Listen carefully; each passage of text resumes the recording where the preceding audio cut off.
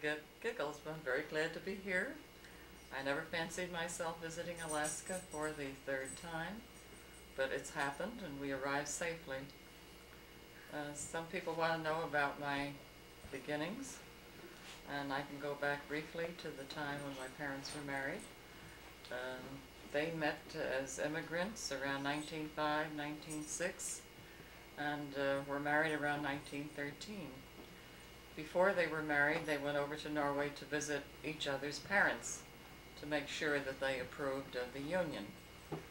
Then when they came back, Alice was born in 1915. I came along in 1917. And then my sisters Grace and Edna were born 1922 and 23. My father always wanted a boy, and he blamed my mother that it didn't happen. And only years later did we find out that it wasn't my mother's fault, it was the male that supplied the genes. So poor Mom, you know, she had to have a lot of digs and, you know, reminders of her shortfall. Did he ever know that it was the male before he died? Or he didn't believe it? He may have, I don't know. But anyhow, I'm grateful to be alive because 3 times in my life I've been near death. I haven't talked too much about it, but when I was an infant, it was during World War I. My father was away. My uncle used to come in daily to check with my mother before I was born and afterwards. And then I suddenly became very ill and blew all over, my mother told me, and the doctor was summoned. He came in a horse and a carriage and decided that I had had milk poisoning. And the remedy then was hot baths with mustard. And I guess I must have survived those baths okay. I've never had mustard baths since, but it brought me back to life and to health. And then in 1926, I had another close call.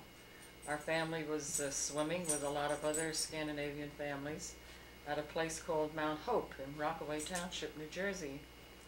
And we used to do that, and during the summer all the families met and the children could swim back and forth, and we had our chocolate cakes and our fruits and all the rest of it. We had a real gala day. It was about 25 miles from Parkside Avenue where we lived. But on this fateful afternoon, all the heavens opened up, and it seemed as though there was a miniature and then a monumental thunderstorm. And the heavens were just covered with orange fire and glow, and people were running for their lives. What happened? It was the munitions depot for the U.S. Army. And in those days, the supplies were not underground, but they were on top of the ground. And lightning had struck one of these installations, and then it spread like wildfire. And after the initial explosion, I said everybody ran. I was in our Dodge car getting dressed. Nobody had dressing houses those days. You just used the back seat of the car. And my father grabbed my baby sister Edna, and Grace was, well, we were all scared stiff. And then we had to follow him. We went through a little bay in the lake that was shallow. And we went up over the hill. We went past the spring where we got our water, and into the woods and the homes of the other side. I saw people, well, one kitchen, the jelly or something was bubbling over. The lady of the house had been canning. And another time, when we were waiting along the roadside for people to pick us up, I saw a man on a motorcycle with another friend in back of him. His cheek had been completely blown out, and it was like war. And then finally these 2 cars, Thora Benson and Mabel Hella's father, stopped by, and 3 of us in each car, we were carried to, driven to safety, and we finally got back to West Orange. How old were you about the time? About 9 years old? It was 1926. Can you remember? 9 years old. And the paper the next day, oh, it was exciting. We made the paper. It said the Gabriel Opsel family walked all the way home from Rockaway. Well, that would have been a 25-mile walk. But for years we kept that clipping in a banjo clock that was in the hall, you know, and we referred to this. What newspaper was this? Newark Evening News. Just by the way, for your information, you could probably go to a major library like Newark or Princeton, and on the microfilm find that same paper Oh. with the date, and you could have Xeroxes made. Yeah, well. It's in the archives. So. Well, my father went back the next day.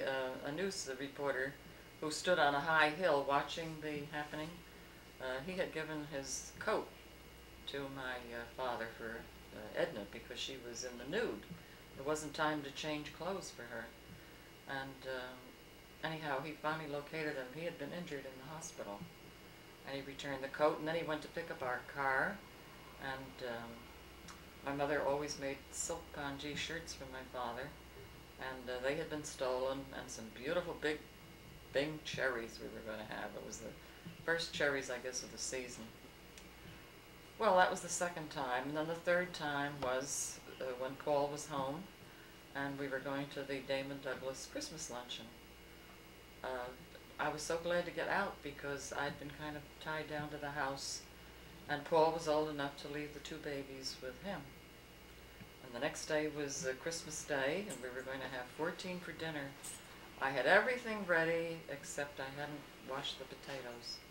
And the things that were ready were out on the side porch. It was a very cold week. And what happened after we had gotten to the luncheon, I was saying goodbye to the president's wife, and I saw smoke coming from the baseboard.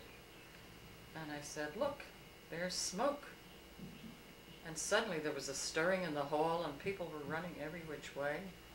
And we went with the stream of people. And two of the bellhops said, "Here, follow us." Well, I had remembered that if we were going to visit Paul, each of us was going to go in a separate airplane because we had heard about other people who did that. We wanted the two girls to have one parent. If we were both going to be injured, you know, we weren't both going to go down the same plane. So Obi was saying, "Come on, come on." And he was going down the stairwell, and I saw smoke coming up. And I stepped back, and I decided I was not going to go down into that smoke. We would both be dead. So I ran back, and I saw this special rack there for my fur coat. I grabbed the fur coat, and I followed these bellhops with 12 other men and women who had come out from different rooms. Ours was the last Christmas party. It was to be over at 6 o'clock. This was around 4 o'clock. And I had had a wonderful time, you know. They had lobster,